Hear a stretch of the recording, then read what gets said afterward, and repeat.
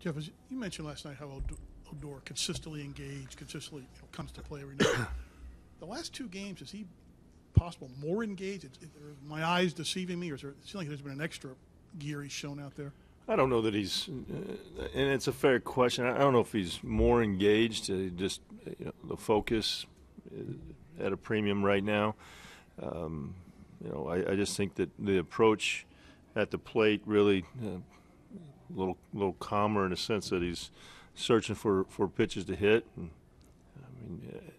still going to be aggressive, but really looking to drive the ball, just putting good swings on a baseball defensively. Look, we challenged him about a week ago. He's been out early with Tony, and they've been doing a little extra work defensively just to re-engage the hands and the feet, get those together. So that part of it, I feel that is it's a tick better. So really, it's some of the misplays that really just get re-engaged on the defensive side and make that a priority. Jeff, this is a two-part question. How does it feel good to have somebody besides Cole, starter, get a win? And how big a deal is it to finish the series strong and finish on a high note these next two games? And exclamation point on this home trip. Yeah, I think that in this time of year, really winning baseball games is the premium.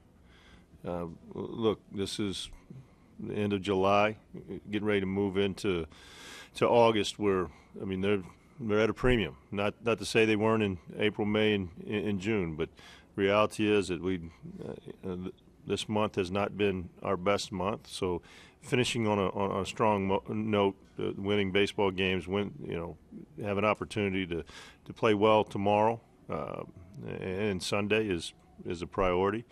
The first part of that anytime that those starters go out there and give us an opportunity to win baseball games, it's crucial right now. And to have Griff go out there and do what he did tonight was big for us, especially to back it up after Cole's outing last night. Was it maybe a step forward for him as he, almost got through to the sixth and really until he ran out of gas there was pretty strong? Yeah, I think tonight probably the best that he's used the up-to-down game for himself this year. Really the high fastball, low fastball, the cutter, not really focusing on one location at the plate against a ball club that swings the bat well. These guys don't give up very much at the plate, and don't only have the one walk. I think huge. It was 18 of 22 first pitch strikes, so he was getting ahead of hitters, putting them on the defense, and I think the cutter, the breaking ball, really played well for him tonight because he was early strikes. I think really was only behind 4 hitters, and 3 of those were outs, and one of them was a walk. Banny, early in the game, Odor threw out Kendrys Morales from right center field. Is that the farthest throw you've seen by a second baseman to get somebody out? I couldn't tell you that one. It was a great play by Rougned. I think more than anything else, the internal clock for Rougned of knowing who was at the plate, who was running, to be able to range that far and really turn, because he had to throw the ball before Mitch had even gotten to the bag and turned. So I think it was 2 parts to that: the ability for Rougned to get to the ball, turn and throw, and for Mitch to pick it up, move his feet. It was a tremendous job by Mitch to stay on the bag. You said this was the end of July. I didn't realize what part of the calendar it was. Profar kind of went through a little bit of a struggle there, but you kind of stayed with him and kept him up at the top of the lineup, and you're kind of being rewarded for it. How has he kind of rebounded lately? Yeah, it's the swings have gotten sharper. Not looking to me, they're not as big. Even though he hit the home run tonight, that was a product, in my opinion, of trying to stay through the middle of the field, and he clicked the ball out front that he was able to drive out of the ballpark. But the other bats really staying calm. Early on in some of that stretch there, TR looked like the stride got a little long, which created a little length in the swing, and trying to do a little too much. And so he's kind of re-engaged himself in a sense of where he can strides not as long, getting the foot down and able to get the barrel out front.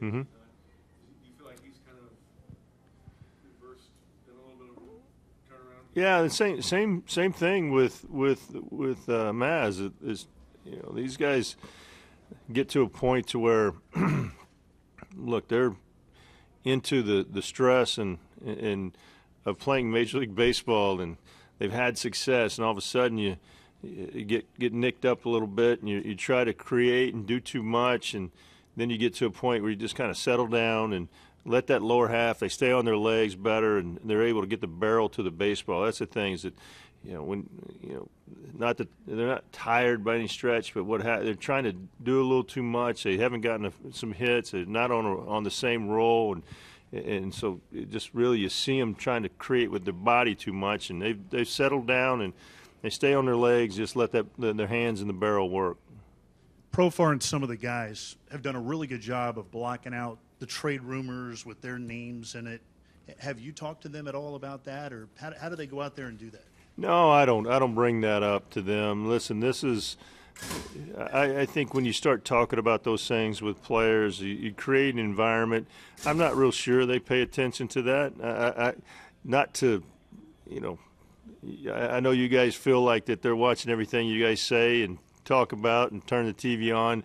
Look, they're watching their hits and their homers and how they feel the baseball and the highlights. I don't think they get too engaged with any of that talk. So I'm not going to bring it up to them unless I see that I need to.